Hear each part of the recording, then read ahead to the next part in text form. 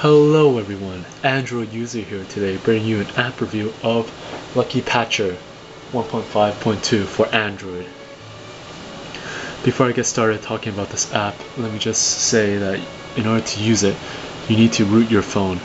And while a lot of users shy away from rooting it, if you root the phone and use this application, you'll never have to pay for applications ever again on the market. Any ones that are paid, you can get it for free. So just keep that in mind before you start watching this video. In order to root your phone, there are many different ways according to what phone you're using. For example, I'm using a Motorola phone, so I have to use a program called RDS Lite. Others, such as Samsung, uses Odin, and HTC has their own bootloader unlocking and so forth.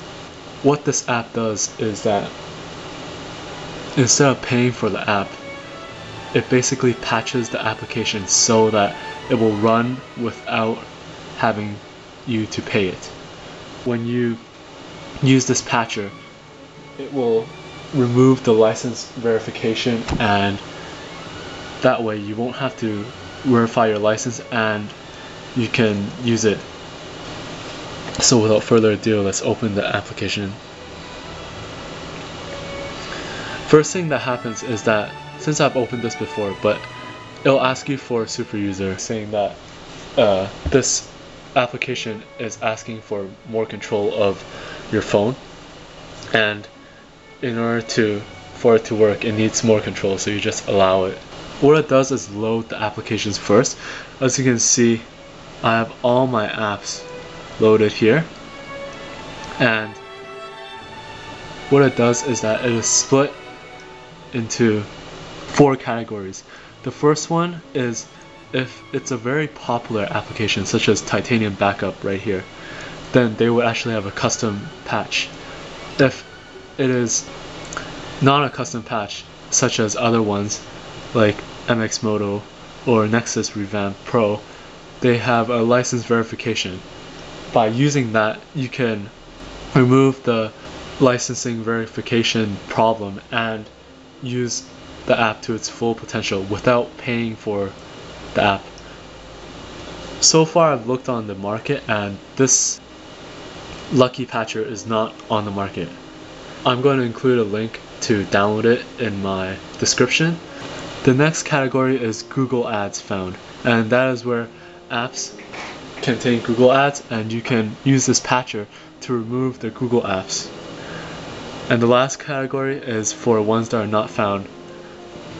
They're not found mostly because either they're obsolete, such as this keyboard, they don't sell apps anymore, or they're just free, so there's no need for it to patch.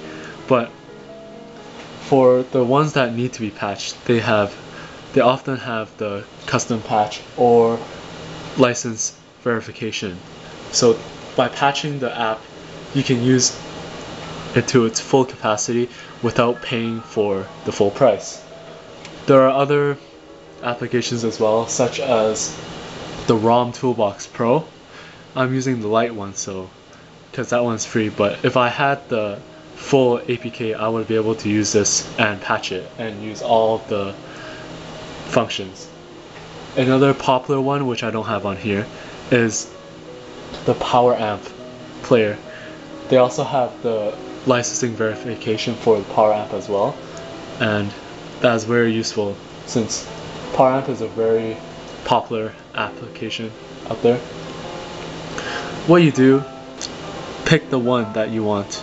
So for example, I'll pick the Nexus one. Oops. So it gives you a few options: launch, uninstall, clear data, or open menu of patches. Clearing data is just like removing history, user data, and such. These things, it's sort of like a maintenance, so you can also use it as a application uninstaller or so forth. The next one, this one is the most important one: open menu of patches. So as you can see, there are several options here. First one is remove license verification. If I remove it, I'll be able to use the full application without the restrictions of using an unpaid one. I can remove Google Ads. I can fix the Delvoc changes, change permissions, and create a modified APK. I'm just going to explain the first three because that one's a bit too complicated. But by using this one, you can remove the license verification, and then it will basically do it by itself. And it'll tell you that it is successful. And the next one is removing Google Ads, and then the same thing will happen. The third one is create modified APK, and what it does is that it creates an APK that has the patch already functional. That way, when you use this APK again on another phone, it will be already patched. Also, in general, I think for it to be modified already is very beneficial. So if you keep a bunch of apps stored, you can keep the modified APK and it will help you. Next one is backup, which is backup the user data, and restore, and which is using the ones that you saved before. To get to the patch menu quickly, you just long hold and you go to the same place. As I said earlier, this is actually very powerful if you use it correctly. I don't have too many paid apps to show you, but the idea is very simple.